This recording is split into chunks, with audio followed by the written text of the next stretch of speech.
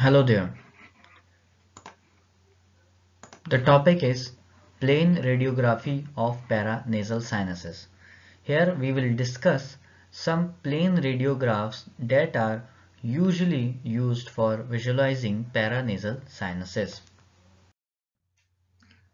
The first view or first plane radiograph that is commonly used, rather most commonly used, is Waters view, also known as occipital view or nose chin position, because it is taken with the nose and the chin of the patient touching the film, as can be seen in the picture, and X-ray beam is projected from behind.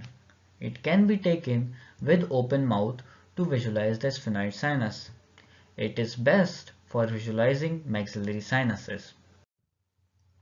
Here is an example of Waters view showing nasal septum, orbits, these are orbits, and upper jaw, lower jaw.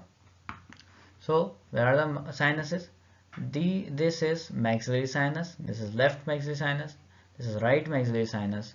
These are frontal sinuses, and there is can be visualized is sphenoid sinus through the open mouth.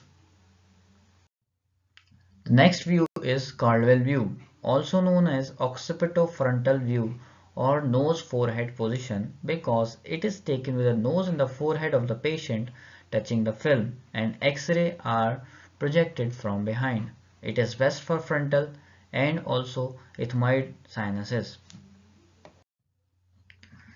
Here is an example of Caldwell view showing bilateral frontal sinuses, ethmoid sinuses, and there is maxillary sinus is also visible in Caldwell view. The next view is submentovertical or basal view.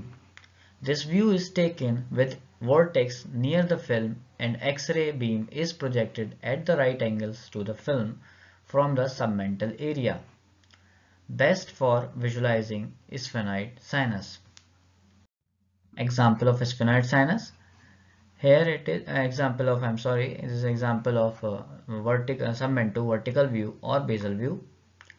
Here you can see the sphenoid sinuses, bilateral sphenoid sinuses. This is right sphenoid sinus, this is left sphenoid sinus.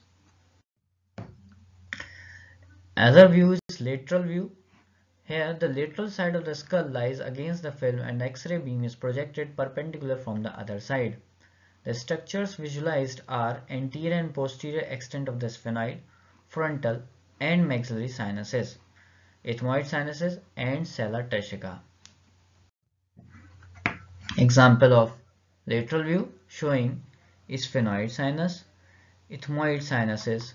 This is frontal sinus, anterior wall of frontal sinus, posterior wall of frontal sinus. Here again maxillary sinus is also visible.